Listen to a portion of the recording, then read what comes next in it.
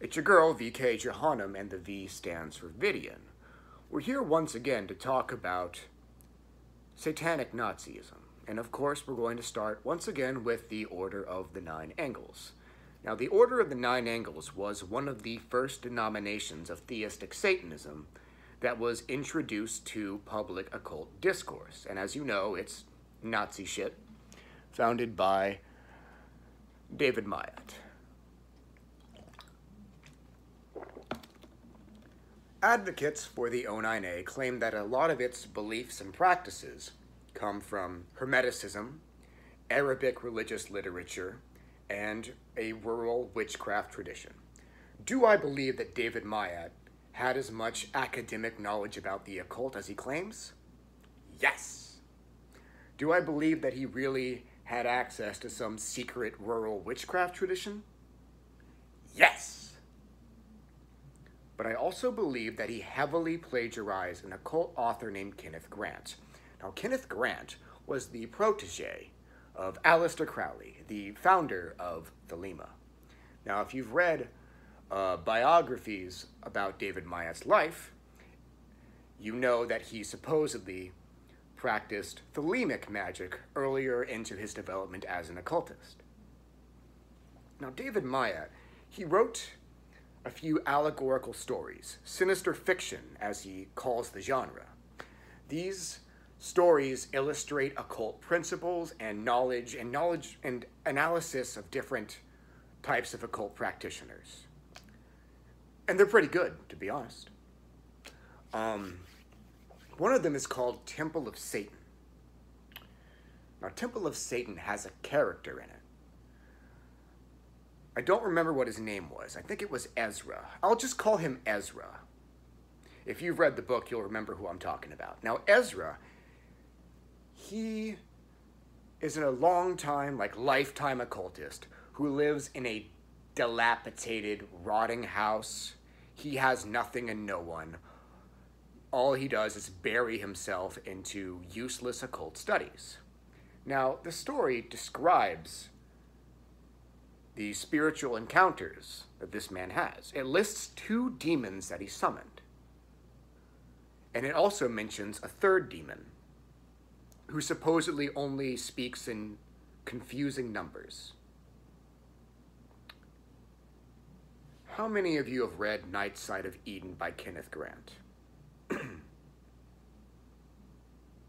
You know it covers the 22 archdemons of the Tunnels of Set, and it focuses very, very, very heavily on Hebrew numerology to a point where it has no practical use. It's almost like reading gibberish, to be honest. It focuses very, very heavily on Hebrew numerology.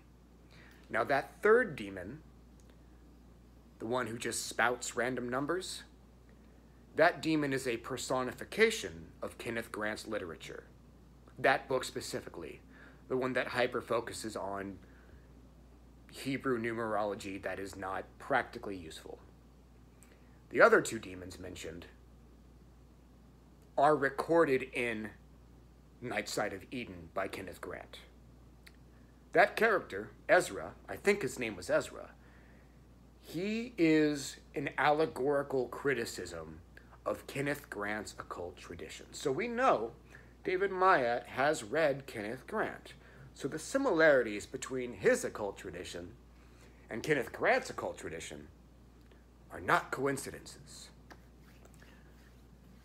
In one of Kenneth Grant's books, it is said that Kenneth Grant named his occult tradition after a being named Sevek. Sevek, his name means 7.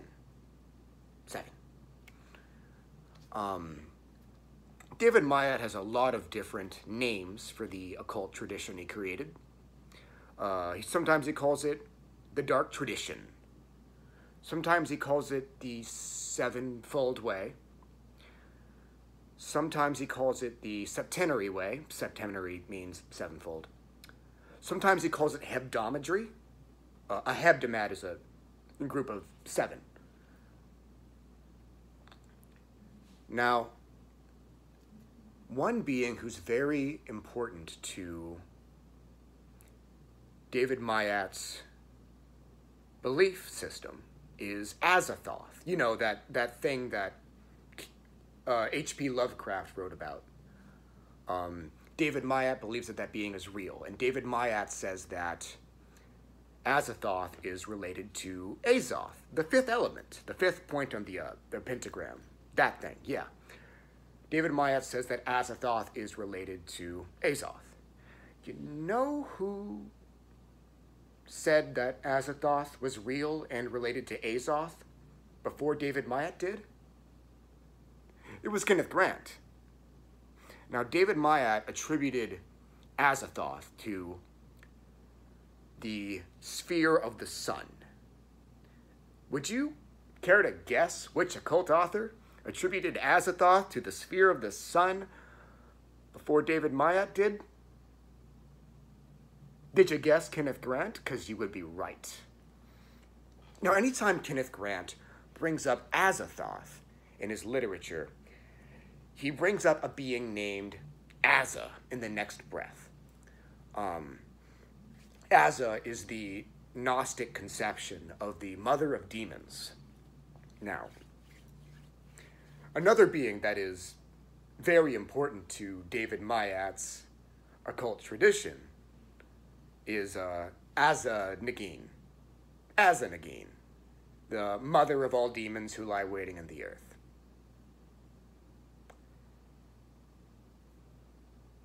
Now, the stated end goal of David Myatt's occult tradition is a return to nature-based goddess worship.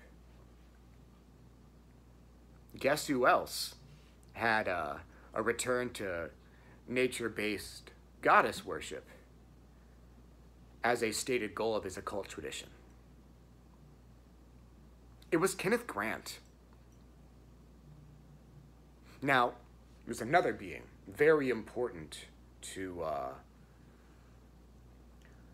David Myatt's occult tradition. It was Baphomet. Now, David Myatt believes that Baphomet was actually a female goddess who was the mother of Satan. One being who's really important to Kenneth Grant's belief system is Typhon. Now, Kenneth Grant believes that Typhon was actually worshipped as a goddess, and that she was the mother of Set.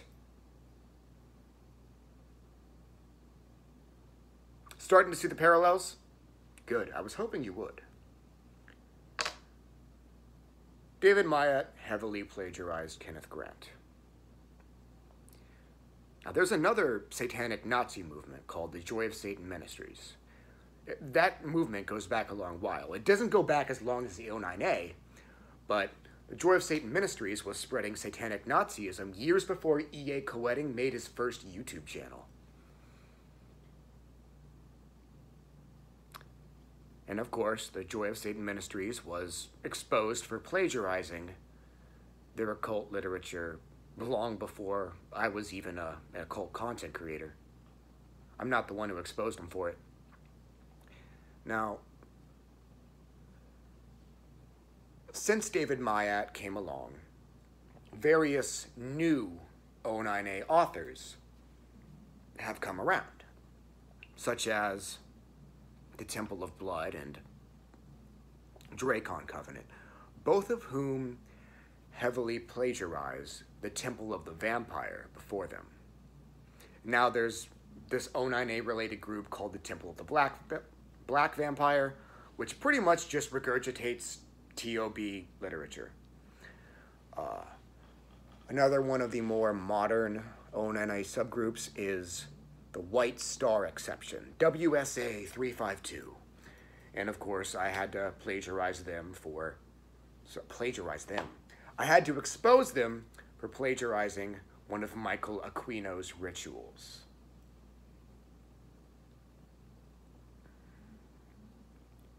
Why is it that every big advocate for satanic Nazism has to plagiarize the work of other occultists and pass it off as their own thought?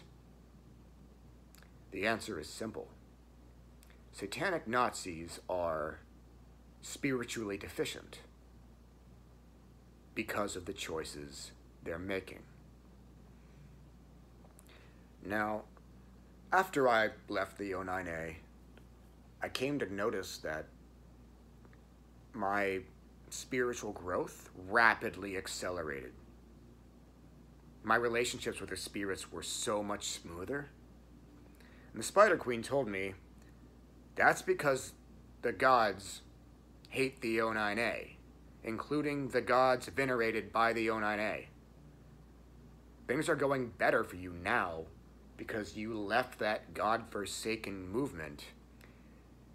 And now the spirits you venerate are a lot more favorable towards you. It's another guy who used to be an O9A occult writer. His name is E.A. Coetting. Years and years ago, he wrote literature for the Temple of Blood, an O9A offshoot group, under the name Baron Archelus. That's what the A in EA stands for. That was his little spiritual name. If you've read his shit from back when he was in the Temple of Blood and compared it to the shit that he writes now, having left that group, his literature recently, it's eons beyond what he used to write. My literature has really improved since leaving the O9A too. I'm making all kinds of crazy breakthroughs, and I was not doing shit like that when I was involved with the O9A. That's my argument. Satanic Nazis are spiritually deficient, and that's why they constantly have to resort to plagiarism. The problem, the underlying problem, is that Nazism is quintessentially anti-human. Anyways, that's all for now. Have a great night and enjoy your immortality.